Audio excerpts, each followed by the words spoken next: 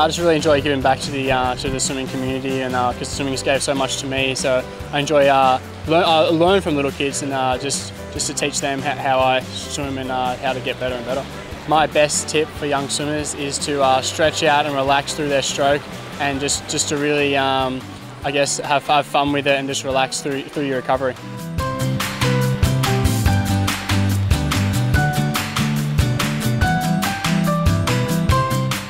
Today I learned how to do a breaststroke turn. Today I learned how to go further underwater and lower my stroke count. Today I learned how to get my elbows high in freestyle. Today we learned how to pull more water while swimming freestyle. Today I learned how to reduce my stroke count. Today I learned how to get my elbows high out of the water.